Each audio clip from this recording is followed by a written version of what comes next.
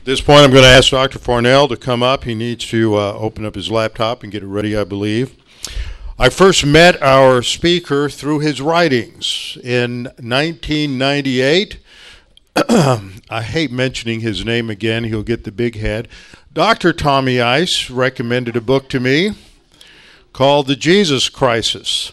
And that was an excellent exposure to what is going on in the academic world of scholarship among evangelicals, where in very subtle ways they are denying the inerrancy of the text. He co-authored that book with Dr. Robert Thomas, who was one of our keynote speakers here about 10 years ago. He is a professor at the Master's Seminary.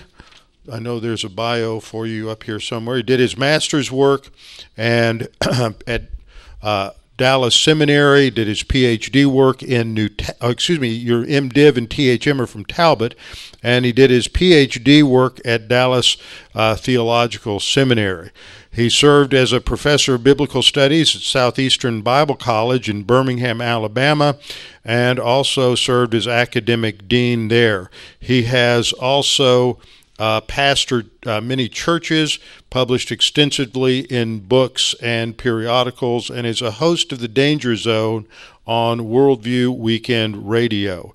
He has co-authored a book called Vital Issues in Inerrancy. He co-authored with Dr. Norm Geisler, and that price has been lowered to $28 on, is that on Amazon? 21. If you go 21. I got it down to 20. I'd give it to you free. The publisher won't let me do it. If you go to Whitfinstock, if you put the word inerrant. Yeah, inerrancy.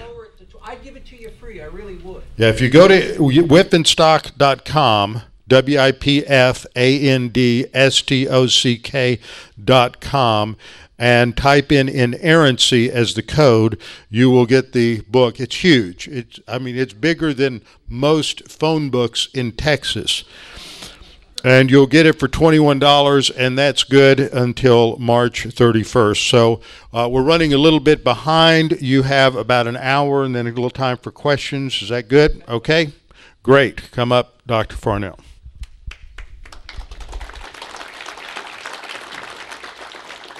Good evening, everybody. Good evening. Can you hear me? No. We don't have a microphone. Can you hear me now? There we go. No, wait a minute. I got to pick you up. Okay. Where's the, here we go. Okay, this goes around your... Thank you. I feel like Michael Jackson. There we go. Wait, you're not done yet. Okay, here. We'll go ahead and turn that up. Okay. Oh. Well, don't step up. Here it is. You just... Is that okay? Yeah, no, just tuck this in under you. So this will work. Good. Okay, now can you hear me? Okay. That's good. Let me see if I can get this going. First of all, call me Dave. When I received my terminal degree, they felt sorry for me and decided to do it anyway after I showed myself a complete idiot at Dallas. So please call me Dave. I don't go by titles.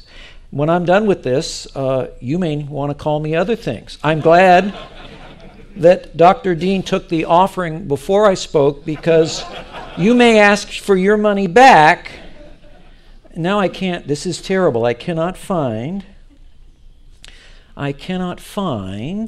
my presentation. It disappeared from my, that is interesting. It was there. I can't do this without that. Hang on one second. I have a flash drive. That is weird that it disappeared. There's a hole. Let me see if I can find it. I had that right ready to go. Let me search for it and find it. I apologize. I now have 50 minutes. Okay, I'll use this because it's on here. Is it really? How would I go try? Yes, you're right. Thank you. And it sounds like the speaker is loaded too, but I don't know. All right. Let's go back up. Now, first of all, let me go here. This is, no, that's not the right one. Is it the right one? Hang on one second, because it's got to be there we go. Now. Okay. Sorry. All right. Now I hit this.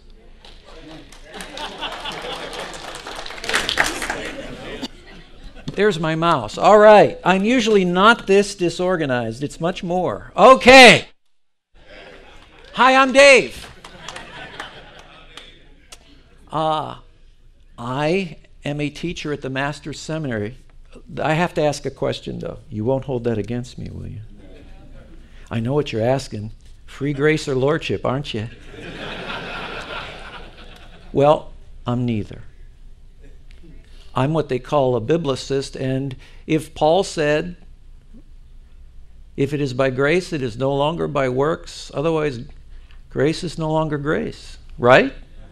So I don't care what terms. I just know one thing: for by grace you've been saved through faith, and that summarizes it all. It's called, let me throw some technical terms at you. Neuter bracket clause, which means it's all. So I just quote scripture, and then everybody gets mad at me anyway. Amen. At Master's Seminary, I'm known as the eccentric professor. I kid you not. I have a sense of humor. We'll see if it goes over tonight. Now, but to be honest with you, I can perform a miracle in front of you tonight if you'll participate with me. Will you do that? How many of you are from Texas? How many from the Houston area? Will you say 3 words with me, and I can increase our audience by 10,000 on the internet? You have to trust me, okay? This is going to be a miracle. Are you ready? Ready? Say this with me. Allahu Akbar, Jihad. Now, why would that do that? Because now all the intelligence officers throughout our country, the British MI6 and the Israeli Mossad, are now all listening. So we want to welcome them this evening to learn about inerrancy.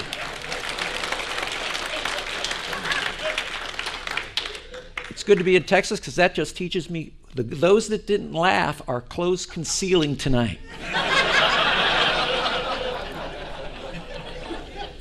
So, we begin. By the way, that is my school picture. Let me show you what I look like in real life after my wife applies 2 hours of makeup, or before, excuse me. Before. There I am. Maybelline.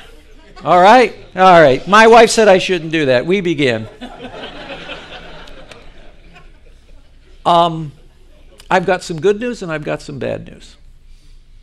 I'll give you the good news first. Anybody belong to the Evangelical Theological Society here? Not SBL, ETS. Okay, I've got some wonderful news for you. In 2010, 4,200 of our elite scholars in our seminaries sign, the elite now, and if they're really elite, they go to Society of Biblical Literature. They won't let me in either building when they're there, but they go there. I'm more like a junkyard dog professor, if you know what I mean. And 4,200 of them signed the ETS, Evangelical Theological Society, doctrinal statement. Here is what it simply is. I believe in the inerrancy of Scripture. Okay? Isn't that great? 4,200. All of them. Especially what they call, and here's a term you're going to have to learn, evangelical critical scholars. Have you ever heard that term? Ooh, you need to learn that term because that's the elite of the elite.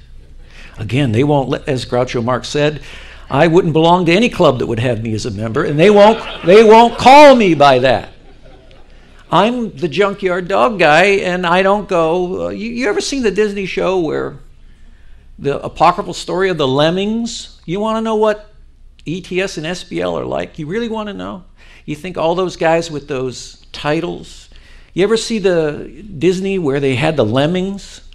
And the lemmings would all be following each other? And you'd have this one lemming, and that's the evangelical critical scholar. The rest of them are all those that attend, And the evangelical critical scholar, he's the main lemming. There could be 3 or 4 of these big lemmings, and all the little lemmings, I got to stay in focus on here, but all the lemmings will follow them, and then they go off the cliff, okay? You've just learned what we're facing. Even though I hear the lemming story is apocryphal. This one isn't, though.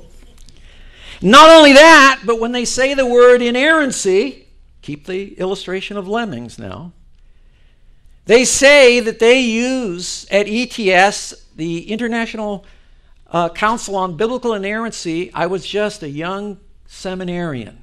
Now I'm 29. And I remember every year they laugh more and more when I say that. I don't know what that means, but I must be showing the age. They agree. They say they use it as a guide. 1978, I remember my professors all flying to Chicago because the whole theological world was melting down. How many of you remember the most hated book in the world, Harold Lindsell's Battle for the Bible? Well, I appreciated that book. It was the first book my professors made me read. And now, among evangelical critical scholars, I would call that the most hated book. It's divisive. We can't have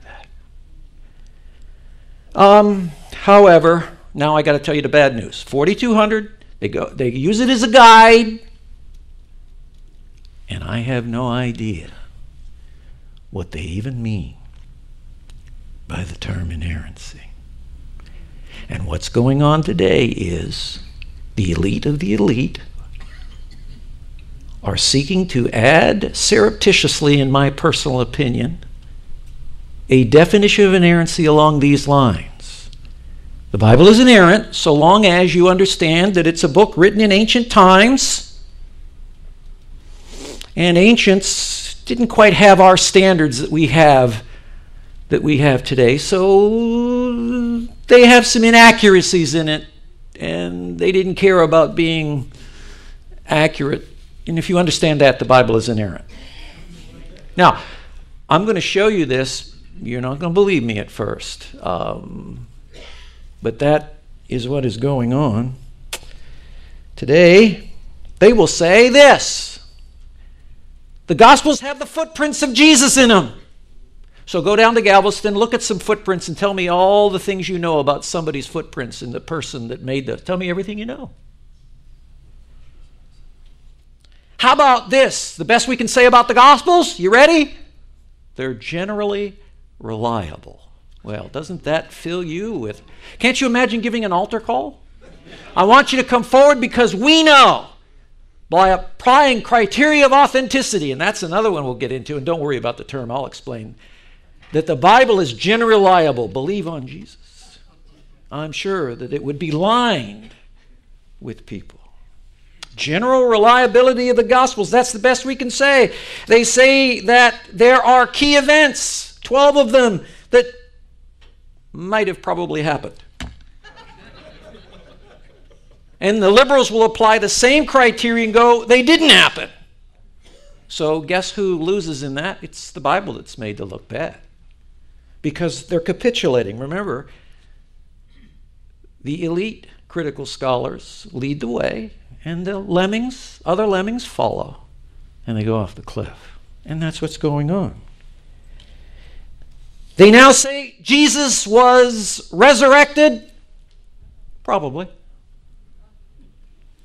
If you think I'm kidding, I'm going to show you quotes. And I'll probably make you mad because some professor that you had in seminary might say this. I already got myself in trouble, I understand, at the pre-trib when I spoke about a professor at a seminary, and you can challenge me. By the way, whoever said you can't interrupt preachers? At my church, if you throw a red flag on the field and say, hey, wait a second, Dave, why did you just say what you said? It doesn't bother me. If I can't prove what I'm telling you, you have a right to interrupt me. So start the questions and answers now. It won't bother me. But I understand this is a Kevlar pulpit, right? All done. Let's see. Jesus was resurrected, probably, but the resurrection of the saints didn't happen. The death of Jesus may be an allegory. Can't prove it with certainty. Remember when Jesus said, heaven and earth shall pass away, but my what? Shall not. No, it's the gist of what Jesus said will not pass away. Can you say that as a preacher? You know, you're in the pulpit. The gist of what Jesus said is true. Doesn't that give you power to do that? There is no such thing as certainty in the Bible anymore. By the way, some will say Paul didn't write some books of the New Testament that bear his name. But that's okay. That's Allanimity, they call it. And it was a Pauline imitator, but he knew Paul, or at least lived close enough to get Paul's thoughts. Oh, I kid you not. Jonah is a parable. Job was not real. 3 Isaiahs, 2 Daniels. You remember that? But they say they're all can be squared with inerrancy. Now, when I was in seminary, I didn't know anybody that could square that with inerrancy. But I'm not an evangelical critical scholar, and I didn't go to a prestigious school in Europe, Britain, or Germany. And I'm going to hit that too. The reason why our seminaries are failing is that we are sending our men for prestigious degrees. And those of you who have a ranch, I'll tell you a story. There was a politician that came to a ranch. This is for Danny because I met him today. I wasn't planning on doing this. My wife said, be careful with your jokes. Okay. And the politician was on a ranch in Texas and promising them a chicken in every pot. And they were German ranchers, so they were yelling every time he would promise them something, Geschichte, Geschichte. And the guy didn't know what it means, and so the farmer took him to show him his prize cattle. And as he was being shown that, they said, oh, by the way, don't step in the Geschichte. That's what they're doing with these evangelical critical. See, as an introduction, and I'll be here 3 nights, maybe only through tonight right now, because Dr. Dean is probably going, dangerous thing is a fundamentalist with a sense of humor. But put the fun back into fundamentalism, okay?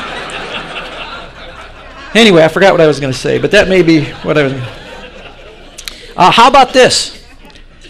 Genesis 1 through 3, while the words are inspired, only thing that is inerrant about Genesis 1 through 3 is its purpose. Its purpose was to show you God created it, but don't dare go there to find out how he did it. So, what are we facing? That's exactly what we're facing. I'll try to show it to you. And, there comes a point where you have to either stand for the Word of God and what our Lord said. James warned, teachers have the greater judgment. I wonder sometimes if these evangelical critical scholars truly understand that warning. So let's get into this. It says shock waves. Oh, it is a shock wave. And it'll take me 3 nights just to get through this. Because, I find as I do this, it's not the precious people in the pew. It's the guys that are the elite scholars. You see, if you want to believe the Bible today, there's a price you pay. If you believe the Bible, especially inerrancy, you are an idiot in the elite world. There's an inverse proportion. The more you believe God's word, the less the world accepts you. And there are some guys that, frankly, it's my personal opinion, they don't want to go that way because they will never have a reputable, professional opportunity. Well, I'm going to use some unbiblical terms. You need to be sold out and surrendered to Jesus Christ. That's it. That means Jesus said, if they hated me, they will what? Hate you. And that's the way it is. So let's get into this. What unbelief does? What is causing this? Well, they get into what is known as historical critical ideologies. And I'm not throwing that term around to confuse you. How many have ever heard of grape nuts? then you understand what historical criticism is. Grape nuts is neither grapes nor nuts. That's an old preacher thing. What is historical? It's neither history nor critical. It wants to impose itself on the Bible and make the Bible acceptable to the person's mind. It won't do that. And that's what that is. This morning, I think, with Dr. House, you got grammatico-historical, right? You take grammar, Greek and Hebrew, English even, and you interpret the Bible plainly, normally, unless the common sense of Scripture doesn't make sense. There is hyperbole. David said, I cried and my tears floated my bed away. Well, we know that he's speaking with a little bit of exaggeration there. But common sense. That's what's causing it, first of all.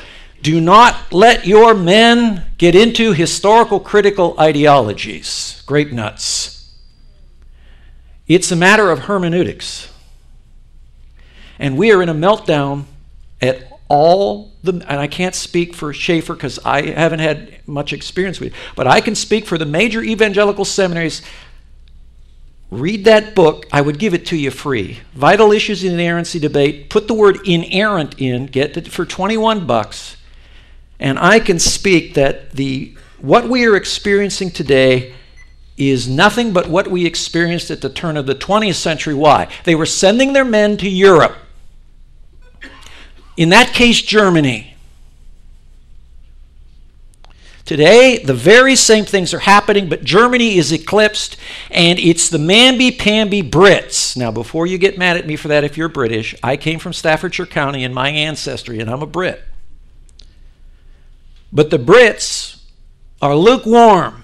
They find the Germans very interesting and like them, but if they went the full German way of unbelief, that's why I like the Germans. Nyet, or nein.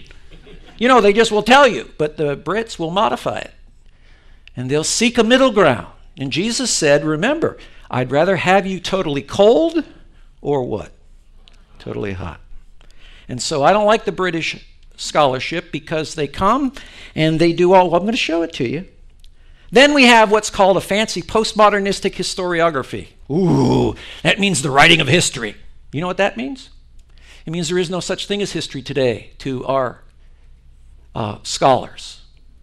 Some Germans, Heidegger and Nietzsche started this. But what happens, you send them to Europe, and guess what? They have what I call a psychological operation done on them. They have no idea what's happened to them. Those of you who are in the military know what psychological operations are. The best way to defeat the enemy is before you fired a shot. The best general is the one that can defeat the enemy without losing his own men and firing a shot. That's how they do it. Because education, all education, is a psychological operation designed to get you to think a certain way. So you better be faithful to God's word or you're going to influence people. Anyway, and then we have that pseudepigraphy. I'm going to skip real quick, but here is a typical New York University class where all of this is there. Now, I'd expect New York University to do all of these things. I would expect nothing more than that. And I don't know if you can see it too well. There it is. And they read Bart Ehrman, who is the poster boy for getting out of Bible belief, and they do all of this. And I expect that at New York University. However, I'm going to show you that evangelical critical scholars, and by the way, they don't like me. Some have implied in the book that because I hold to a firm view of the Bible, that they have implied indirectly, carefully, so I don't care. It doesn't bother me what names they call me, that, if you follow my way of interpreting, you could be a Nazi or a commie. Why insult those people, put me in their camp? I don't know. But you'll find the same things we just talked about. The difference between evangelicals and liberals is narrowing. And here is what I really want you to understand as we go through this for the next 3 days. Don't get lost too much in what we do. Just remember this. What will this do to the preachers that will fill your pulpits? You're going to notice a big difference because the seminaries that you feed from for your pastors are going to lose their fire in the belly. I get reports from guys that go to, they come from China, India. They come to seminaries in our country, they get a full ride, and then they get into historical criticism and all this stuff I'm going to talk about. And you know what they end up doing? I've been reported from guys that are over there. They don't want to be preachers anymore. They'd rather go into business because they don't believe the Word of God. And that's what's happening. At our finest, forget not talking about liberals, at our finest evangelical seminaries that if I mention names, you're going to know who they are, they're going down. And they're going down fast. I had a church history professor that told me this, and I never forgot it. Any seminary in its third generation will be gone. Why? The first generation fought the battle. Second generation heard about the battle. Third generation, they don't care. And then the president will have a scholarship fund to send their boys to Europe because we want our seminary to be prestigious. Why can't we have it both ways? No, in my personal opinion. You can't. You're either God's man or you're a man of the world. Now that's what it is. So we get into this.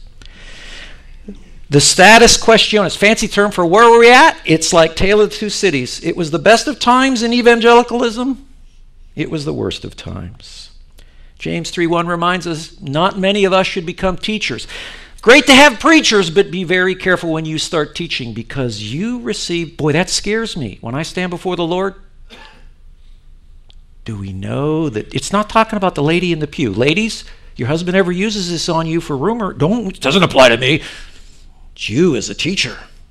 That's what you tell them. It's teachers. And look what it says. Does a fountain send forth from the same opening both fresh and bitter water? In other words, the Bible is inerrant. As long as you understand it was written by a bunch of men who, they weren't concerned with accuracy like we are. So, there's that mixed that you're going to see, the hot, the cold. And that's what's going on. Can a fig tree, my brethren, produce olives? How about vine produce figs? See, a teacher must be consistent in what he teaches. And students are very impressionable. Jesus said to the Pharisees, woe unto you, scribes and Pharisees, hypocrites, you travel on land and sea. When you find a disciple, you make him twice as much a son of what? He used the word Gehenna. Jesus knew what teachers, how they can influence students. So we're asking this question as we go through this. What's this going to do to the pulpits and its impact upon God's people? By the way, Jesus said it is enough for the disciple that he become like his teacher and his slave like his master.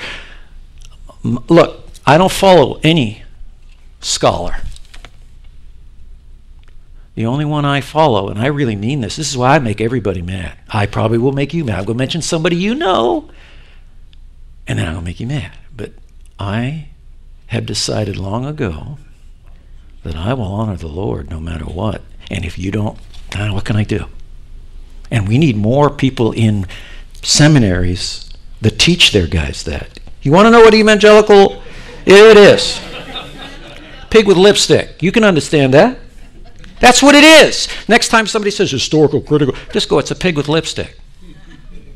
By the way, lordship in the sense of Jesus is Lord needs to reign over scholarship, right? And here's another one for you as we wind into this, and I don't have too much time tonight, but those who do not learn the lessons of history are doomed to repeat the failures of the past. And that's what we're seeing. I can tell you at the turn of the 20th century, our evangelical groups split off from the mainline denominations. They were facing the very same thing that we are facing today. They formed seminaries. They formed Bible colleges. You're here because of that. And guess what happened at the turn of the 21st century? The very same things are back. I read the fundamentals. You ever read the fundamentals from Biola? R.A. Torrey? Well, here. I would give you this book free. I do not I honestly think it may be wrong for preachers sell things. I really want to, but they won't let me. But I will give you, and Dr. Dean can somehow arrange for this, if you want the Jesus Quest, not the Crisis, published. But Dr. Geisler and I did that. We didn't want a publisher holding it because the information is too valuable, and we want, Dr. Geisler's the type, he wants his books out there as cheaply as possible. So if you text him, I gave him the PDF of the book, that what I can give free, because we don't have a publisher wanting his shekels from it, okay? The Jesus Quest, not the Crisis, which will show you what's happening. Wish I could give you that. There are the two books. The one on the right, your right, is what I can give you free, no cost. Now, I'm going to skip that. I've done enough. Now, we get to the 19th century, and the Southern Baptist is a good example of what's happening today. How many have ever heard of Professor Toy? Okay. Well, it's too bad. Most seminary guys would know about this, but Toy was a Southern Baptist professor at Southern, got in there, and a nice guy. They didn't want to do anything about it. Nice guy. And he set the Southern Baptist groups into a spin, and they didn't recover from it for 100 years because someone didn't have the chutzpah, the moxie, to deal with it. And the Paul R. House, is that Wayne House's brother? Or is that just a common name? Just thought about that. The weight of any theologian's underlying hermeneutical presuppositions is monumental. What does that mean? How you interpret the Bible impacts what you think of the Bible. If you interpret plainly normally, it'll impact you. If you mess with it, with pigs with lipstick and grape nuts, it will impact what you think. And Toy is an example. He did not realize or didn't admit he was an evolutionist. By the way, evolution is back. I know a famous seminary and an article that said they now think Genesis is poetic history. So you got the choice of poetic fiction, and the way I believe it, it's history of what actually happened. I'm a six-day creationist, make no bones about it. I have a guy at my church, he finds soft tissue in dinosaur bones. How do you do that after 65 million years? You don't. Toy did not realize or wouldn't admit how he interpreted the Bible was impacting, and he took the Southern Baptist. He divided spiritual truth from historical matters. That's what our men are doing today. He said the gems of truth are indeed divine, but the casket, the words, are human workmanship. I'm going to show you that today. Well, in the series. He argued that spiritual truths of Scripture are not eliminated by scientific discovery. In other words, he accepted that we evolved from monkeys. By the way, do you know where John Knox, the great Presbyterian reformer, is buried in England? He's in a parking lot in Scotland. They run over him with those little cars. Guess where they put Darwin, who did more to damage the church than any other? You know where they put him? In Westminster Abbey, those crazy Brits. And then we send our men there to be put on fire for God in Britain. Now they're turning British cathedrals into mosques, restaurants, dance halls. They're bringing back disco and everything else. And we send our men there because that's where the great men are trained. And then they come back, and our men are no longer on fire for God in seminaries. They lose their spiritual passion. So I probably made you mad. We'll go through the plain sense of Scripture is secondary. We'll go on. Toy, just remember that. So, the big picture. Most of these following that I'm going to talk about, I'm a junkyard dog compared to these guys. They would never have taken me at these prestigious schools. I couldn't qualify, couldn't afford the tuition, let alone qualify. So all you've got is a junkyard dog who will just ask you to consider this. What will happen to our churches, our men of God that used to preach the power of God's word through the filling of God's Spirit? By the way, that is the key to good preaching. In Acts 1 through 11, you know what made Peter great? Who was called, what were Peter and John called? Untrained and unlearned, ignorant. And you know what put them on fire? The filling of God's Spirit. So the good news is we have great evangelical critical scholars, and they all profess inerrancy. Most of these evangelical critical scholars associate them in some way with views that were never a part of Orthodox inerrancy and say they, I guess, in my thinking, must feel that they can reconcile it. Good luck with that.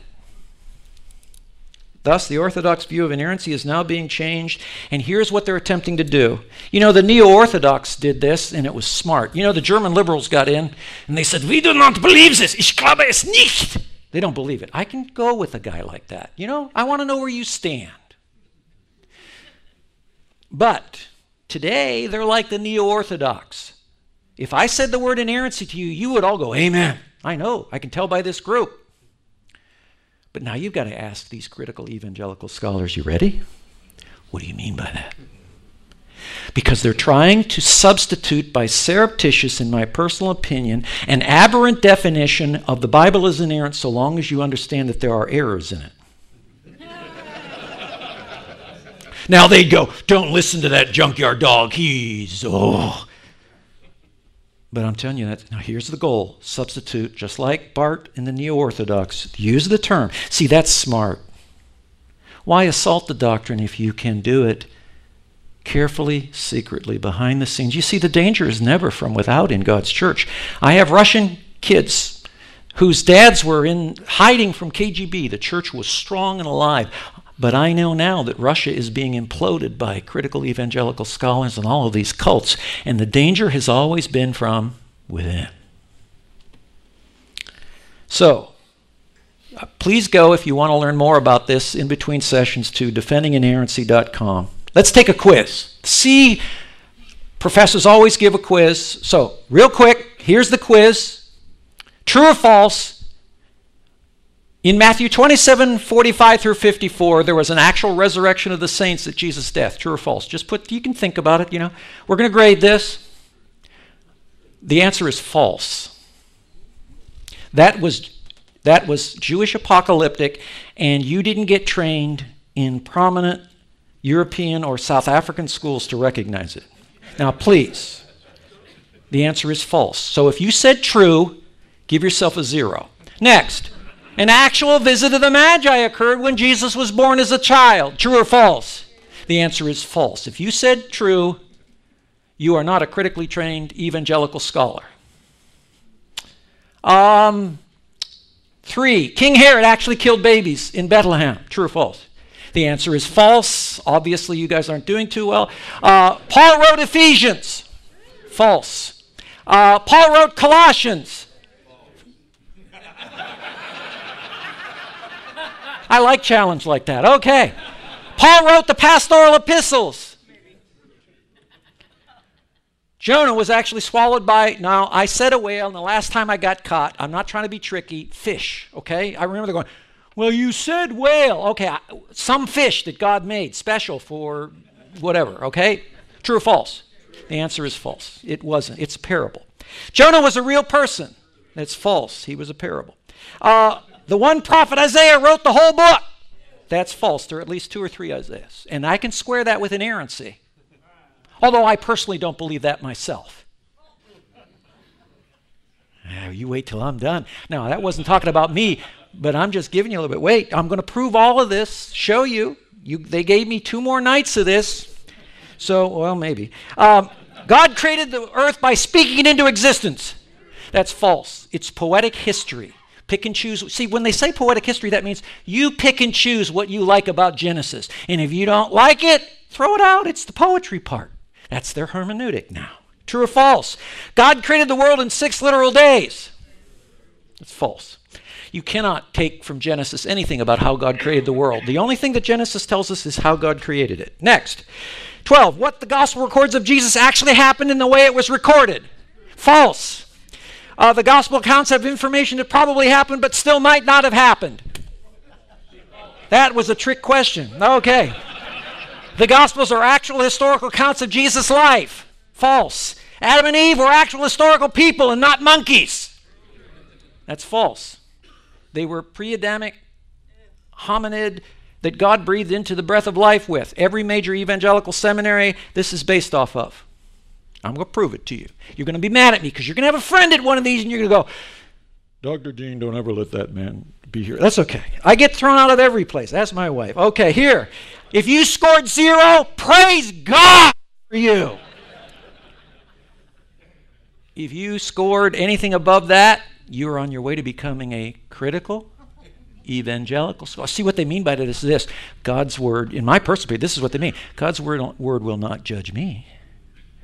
I will judge it. Ooh. So anyway, Jesus' warning, when the Son of Man comes, will he find faith on the earth? Well, we'll see, because if this trend continues, and it's very bad, and I'm going to skip through that, Paul's warning, preach the word. For the time will come, they're not going to endure. The word sound there in the original means healthy doctrine. What's healthy doctrine? You just preach what the Bible says. Let the chips fall where they may. But they're no, they don't want that. You can't have academic respectability and believe in solar day creation. Well, I'll tell you what they can do with SBL. I can't tell you. It would get me in trouble. And by the way, when they turn to anything but the biblical Jesus, see that word myth there? You preach anything but the certainty of God's word and the biblical Jesus, you have turned aside to a myth. But evangelical critical scholars, I mean, it wouldn't go over sometimes. What the impact on the pulpit or pew. Not the Marines, but God is looking for some faithful men. And it takes courage. All Scripture is inspired. Okay, here is just one example. Now, let me tell you this. These men are much more brilliant than I am. I'm an idiot. Ask my wife. She'll tell you. No kidding. That's probably one of the nicer things she calls me. Anyway, I use his grammar. He knows thousands of times more. He's brilliant. And I'm a junkyard dog. And that's probably the nicest thing that these guys, because I mention names.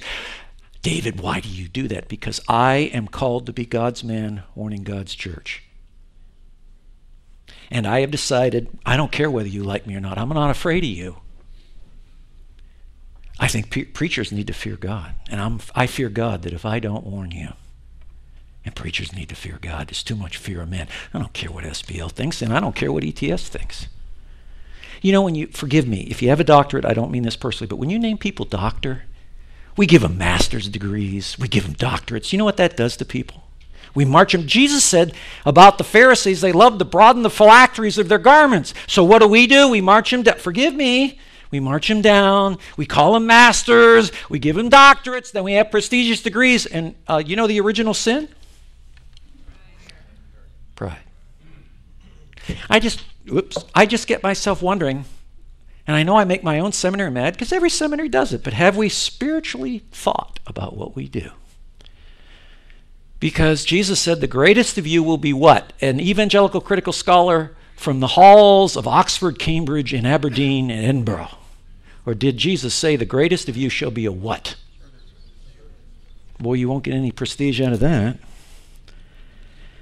Well, let's talk about, again, this guy is so much above me. But here it says, the emphasis on knowledge above relationships can produce in us bibliolatry. Do you believe you can commit bibliolatry, make an idol out of God's word?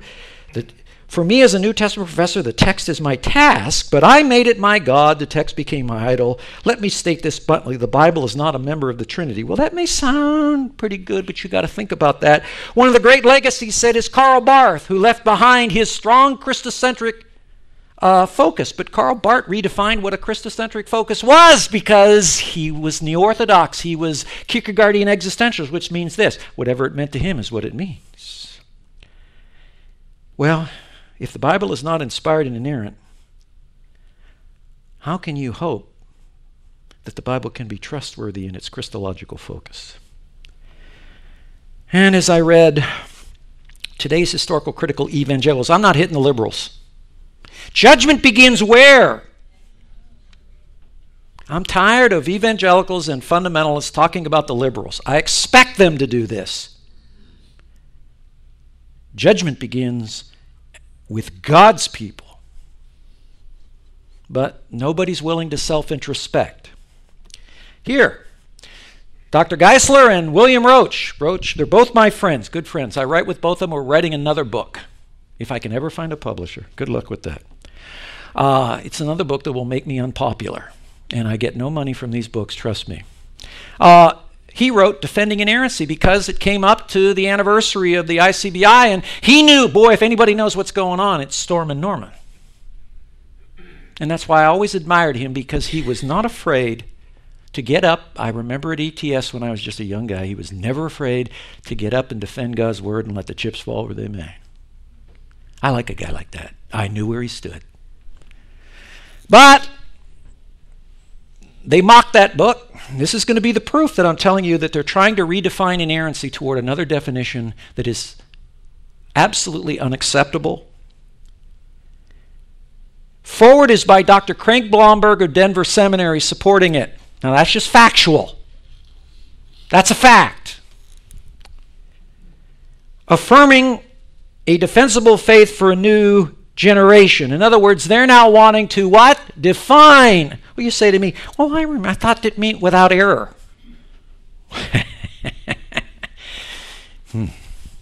They want to define it. And it was written by some guy, and I don't know really too much about the one, Nick Holding, Tectonics Apologetics, I think, is his site, and Nick Peters, who is one of the son-in-laws of a guy I'm going to talk about. Here is Dan Wallace praising defining inerrancy. What do you mean? I thought, Dan, we defined it. Well, that's your definition. Don't you force your definition on me. Well, I can understand that. Wallace notes, in sum, Defining Inerrancy is a book far more important than its size, not defending, defining. Get that close. It defines not only inerrancy, but a yawning divide within evangelicalism. My hope is that traditionalists, how many of you believe when you say the Bible is without error, it means what he said? You'd say amen. You're a traditionalist. See how they like the name call? I'm a junkyard dog. If I'm going to call a name, it's going to be me. I'm going to call me the name. I'm a junkyard dog. I'm not a critical evangelical scholar. To them, I'm an idiot. That's nicest that they would probably call me. But my hope is that traditionalists will not dismiss it out of hand, as they do so many treatments coming from the contextualizing inerrantists. They contextualize things, see. They have the proper view on the text, I guess, but will indeed wrestle serious with its content. Sadly, I'm not holding my breath. He reviewed it and was positive. Now, that doesn't mean he's a bad guy. It just means I don't want to redefine inerrancy. You know how many people participated in the inerrancy? 400 men went to Chicago to do that. Well, why? They fought what we're fighting right now. But the young guys don't want to listen to the older guys. You know what I mean? So, kind of like, was it Rehoboam or Jeroboam listened to his young guys? There you go, thanks. And they said some bad advice. The view making inerrancy as important as the resurrection of Christ is a domino view. It's brittle fundamentalism. Now, Daniel didn't say that, but somebody else did that. Because Daniel quotes Darrell Bach of Dallas Seminary calling it brittle fundamentalism. Well, put the fun back into fundamentalism. I'm for that. But they still see things in black and white. Well, either the Bible is true or it's not. Yes. Or close your Bibles and go home. They still see things in black and white, but now are skeptical about the supernatural. Anything that smacks of biblical authority. Darrell Bach speaks of such a mentality as brittle fundamentalism. And he sees it as shattering when it comes to contact with sophisticated polemics. That's a fancy word for arguments. So what I guess they're saying here is when you come against some of these liberal scholars, why, we look like idiots. And I should wear Billy Bob teeth right now because I'm one of those idiots that believe the Bible. And what they're saying here, I guess, is if I don't understand their argument, I'm just too stupid. So I wish I would have bought before I came, and I would have had the Billy Bob teeth on for you. They can call me names all they want. Sticks and stones. I will warn God's church. Of course, I don't say I'm a prophet, and I don't want to be, because what happened to every prophet of God? Okay. By the way, if inerrancy is a peripheral belief, like it was just said, then how in the wide world could Christology be a central focus? Because if the document that witnesses to Christology isn't inerrant and authoritative and inspired, how in the wide world can it be accurate on Christology?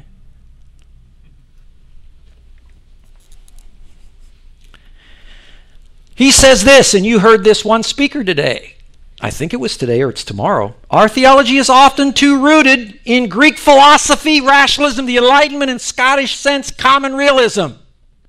Now, in my day, when I was a kid, that was what they were touting in the book. McKim.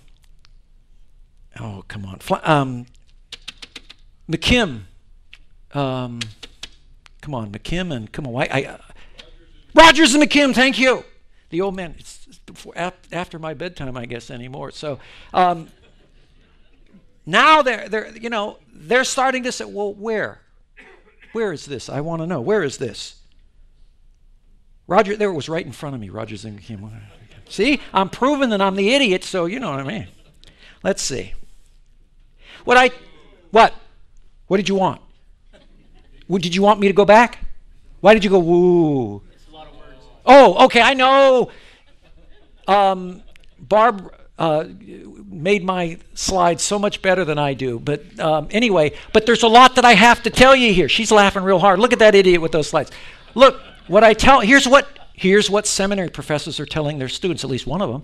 What I tell my students every year is it is imperative that they pursue truth rather than protect their presuppositions.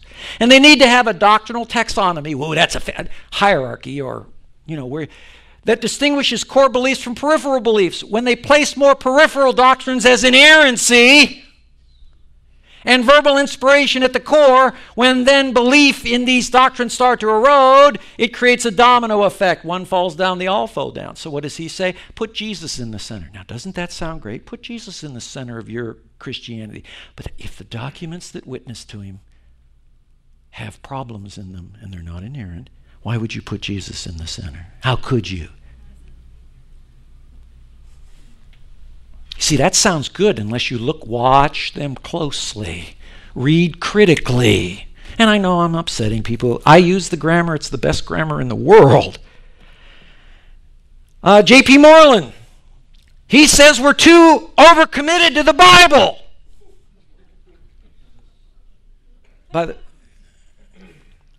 He wrote an article on overcommitment to the Bible. He says he can be misunderstood, but he sees overcommitment to the Bible as harming the church. So stop that! By the way, they just named him the 30th, ranked 30th in the best schools. I found out what the best school was. I decided I'd do the background research to know where this is going. Best schools is a man that was an atheist started that. So they ranked him 30. So I guess he's the prestigious scholar who will tell his students now, don't be overcommitted to the Bible. By the way, you can look up all of this to trace if Dave is being, challenge me, look me up. Look up these things. There he is right there. I'll skip that. What's the impact in the pulpit and the pew? You're going to be hiring those preachers one day, because the preachers that are today are going to have to turn over their pulpits one day. And the seminaries that are producing this are going to be your choice. And I think, you want my opinion? I think the churches ought to be training their men and forget the seminaries. Now I've made all the board here mad. Because churches stay faithful and seminaries, after that third generation, start going down. At least the local church, we have a better shot, because most of you, I believe, I can see this, the people here, and I believe if that kind of preaching was in your pulpit, any of you that are closed carry would be open carry immediately.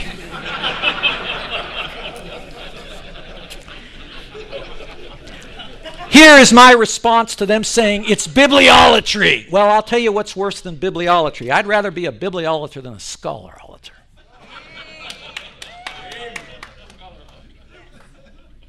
That's what it is. I'll wear the Billy Bob teeth and tell people that I am a junkyard dog, and I'll point them to the Word of God as inerrant, and I don't care what they think. I will honor God, and we need men filled with God's Spirit that will honor God no matter what the cost to their personal academic reputation. And you need to hire men like that. And good luck finding them as these seminaries crank out these degrees like they do. Preacherolatry. Anyway, let's go. By the way, how can you be a bibliolater when God said, I have magnified my word according to all my name? Was Paul a bibliolater? And I believe Paul wrote Hebrews. Oh, I know. That they tell you that we don't know. That's not true. Ed Linneman wrote a great article showing that it was always Paul. The Word of God is alive and active, sharper than a double-edged sword. Listen to me, just by speaking forth God's Word, and I don't mean it in the charismatic, those name it and claim it people, the power of God's Word. How dare you, bibliolatry. At the name of Jesus and His Word, every knee will bow. I guess the psalmist must have bibliolater when he said, but my heart stands in awe of your word. And the NIV got it right. Trembles at your word. Okay, let's get into another thing. And again, this is only the first one. I got 2 more nights to go. And it's not personal to him. I got plenty. He's a really, yes. How many? I got 5 minutes. Okay. When I was teaching through with the book, some of my students raised their hand. And by the way, they don't call me Dr. Farnell, they call me Maximus. My favorite movie, Fundamentalists Love Violence, right? Gladiator. You ever seen Gladiator? So I have his cuirass. I noticed the sword here. I have all those kind of, and the cuirass he wore in the movie, or at least a rip-off of it that cost me so much my wife threatened to take eBay off of me. So anyway, I was noticing the kids were raising their hand. Why does Dr. Wallace say BCE and CE, before the Common Era and Common Era, instead of BC and AD, before Christ and after Christ? Our whole dating system in the world is AD and BC, honoring Jesus Christ. Even the United Nations uses that. Doesn't they? Don't they? Even though they have some temple to something in there that I don't know. So, Dan finally replied in an article. You can go to Bible.org. You can see his reply. I just took it from there. He says that using Jesus' name in dating, he wants his book for a wider audience, and using Jesus' name is like the Confederate flag, stars and bars. I don't want to have something that's off-putting like that. Please read that for a while. He says that's an imperfect analogy. And I agree with that. Nothing personal to the stars and bars. Trust me, I just mean Jesus' name is holy and sanctified. And by the way, he says, the apostles didn't date by Jesus' birth and death, but do you think the apostles would have removed? If they could date by Jesus, they would have removed his name from dating? There it is. So it's stars and bars. None of the apostles, he said, ever used AC, BC. Please go to Bible.org, and it's AC and BC or whatever. You can look at it there. In a pluralistic society, more and more people don't even know what BC and AD mean. Fewer know what BC and BCE know, but we won't get into that. Third, many of them are offended by the Christian message. Well, listen to me. I serve a man that said, I'm the master. If they hated me, they will what? Get used to it. And I'm sure making that. So, stars and bars. Jesus is the rock of offense, and most people stumble at him. Okay, I got to keep going because I only have 5 minutes. We can forget that. Now we got to go to the resurrection of the saints. Now, here's what I want you to do tonight as an assignment, which you won't. You'll fall asleep like I will. Go to Matthew 27. Read Matthew 27, 45 through 56, and just list there what happened at the resurrection of the saints. What happened at Jesus' death in Matthew 27, and just ask yourself in plain normal interpretation what happened. And then I will introduce you to Houston Baptist University. Ooh, where am I?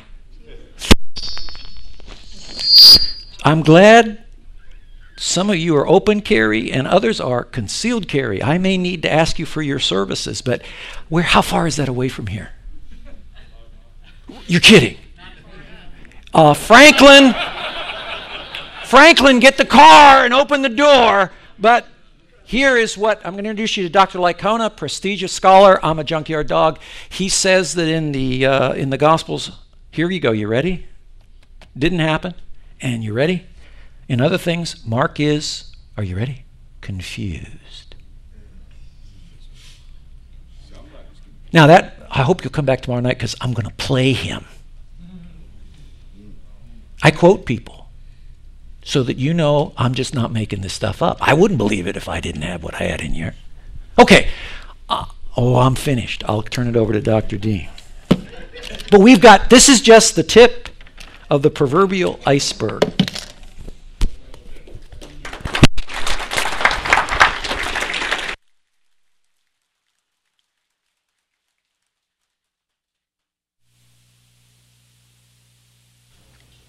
Okay, we have time for a couple of questions. Anybody have any? Yeah, don't pack up yet. Don't run out the door. I forgot I was in Houston when I did this. Yeah. All right, does anybody over on this side have any questions? Thank you, Robbie. Do you think that the rejection of the authority of the Bible has resulted in the rejection of inerrancy, or the other way around? Well, I'll tell you what I think. I turned off my microphone.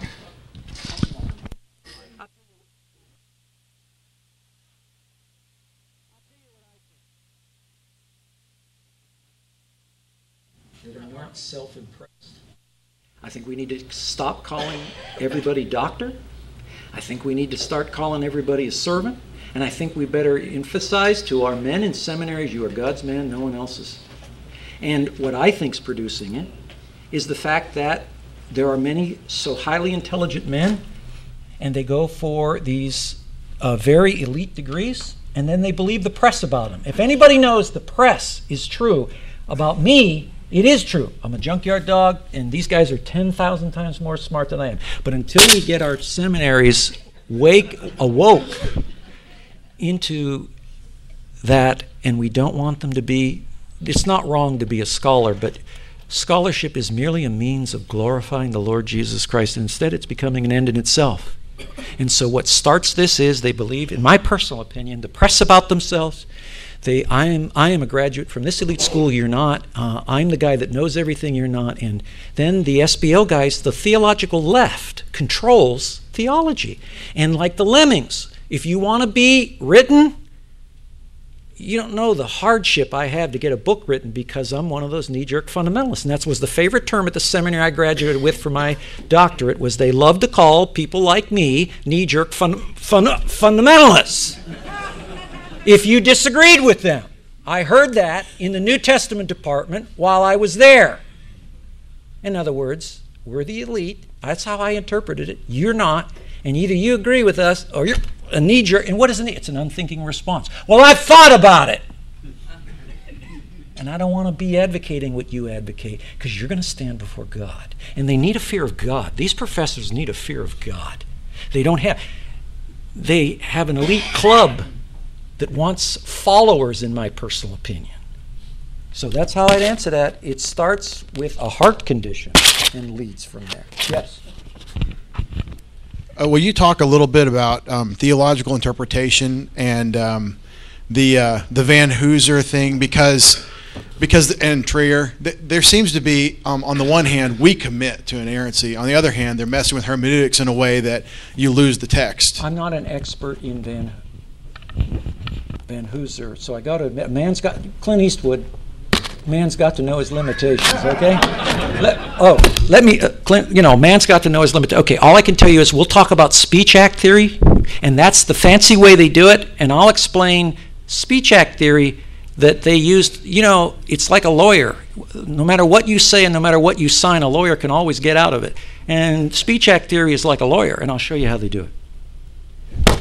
By the way, that's David Rosen. He's working on his doctorate at Baptist, and he's doing the presentation tomorrow on Scottish Common Sense Realism. I just quickly read. So. Well, you did a great job. I mean, those quotes are good, because this is what the other side is doing, is they're constantly saying, just dismissing dispensationalists as well as inerrantists, saying, oh, you guys just got that because you're Scottish Common Sense Realism. You've been influenced by just the Enlightenment, and that's all there is to it, and they just dismiss us, and Dave's going to show that that's not true.